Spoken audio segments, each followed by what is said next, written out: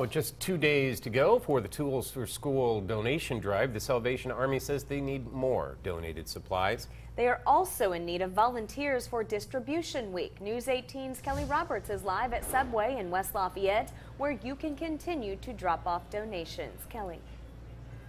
Hey, Jeff and Gina. Yeah, you can see in this box right here, some people have come into this Subway on Sagamore Parkway West to drop off donations. And with 2 days to go in the campaign, the Salvation Army says every donation counts. And I'm here with Subway Restaurants General Manager Mike Bauer.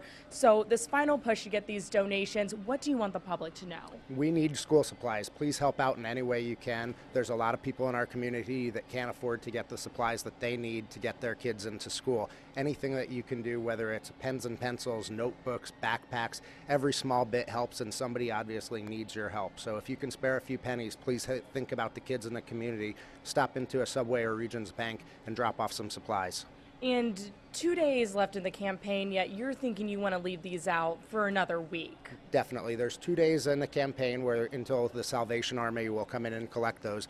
But after that, we are still going to be collecting in store, and we'll be happy to make sure all of these supplies get distributed to the schools and the kids in need so that they can get what they need to make sure they have a good school year. We're also going to be supplementing that with additional supplies to make sure that there is enough for the schools.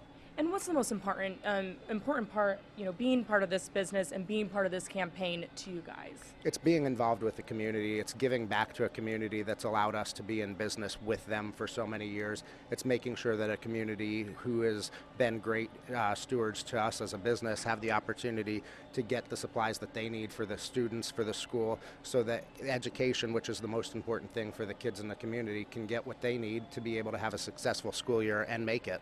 Great. Thank you so much for joining us. And guys, go to WLFI.com to find out where you can put all your donations, plus how you can become a volunteer with the Salvation Army for Distribution Week and on Distribution Day on August 10th. Reporting live in West Lafayette, Kelly Roberts, News 18.